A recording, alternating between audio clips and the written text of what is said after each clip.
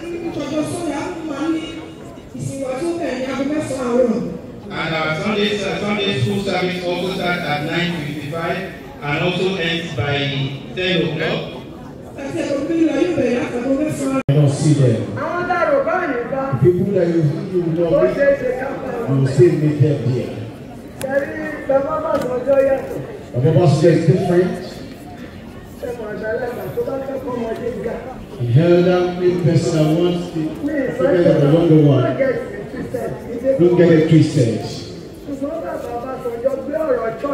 But Daddy was a job to the back of this church.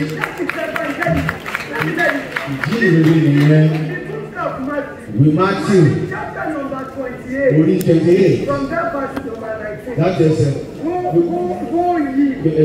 And preach to God. Everybody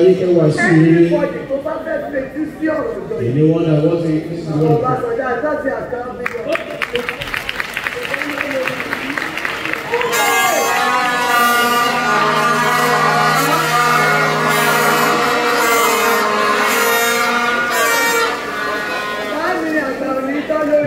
Amen.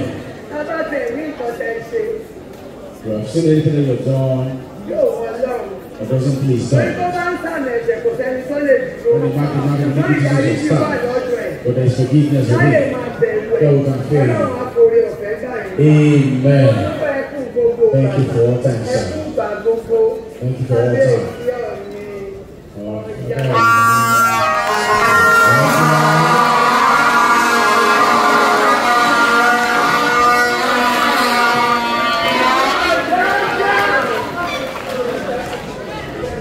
Thank you so very much. Thank you for all time, sir.